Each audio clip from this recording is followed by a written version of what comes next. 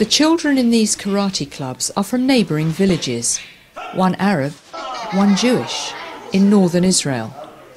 It takes less than 10 minutes to walk from one village to the other, but the two wouldn't usually have any contact. It's their shared love of martial arts that brings them together. Through Budo for Peace. The goal of Budo for Peace is to bring children who are in conflict areas to understand about respect, tolerance, non-violence, and break down the barriers of ignorance and fear. Hakim understands the paradox of fighting for peace.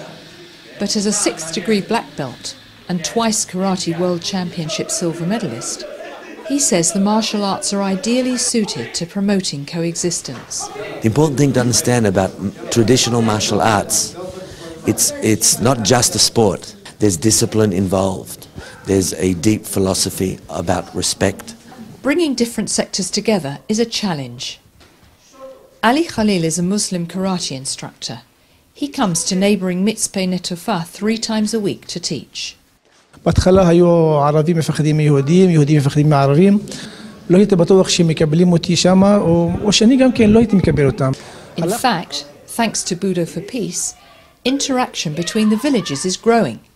I didn't expect that we were going to become such good friends with the teacher, Ali, that we were going to sit in his living room, that he and his family were going to sit in our sukkah, that I was going to end up teaching kids in his village, and that just happened very naturally. It's very normal, we're neighbours.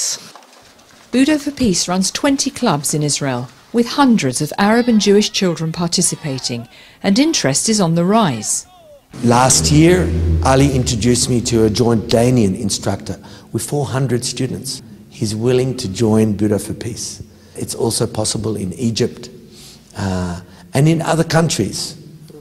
Hakim aims to develop Budo for Peace throughout the region, and having seen how effectively it works in Israel, he's sure it can help promote harmony across borders as well.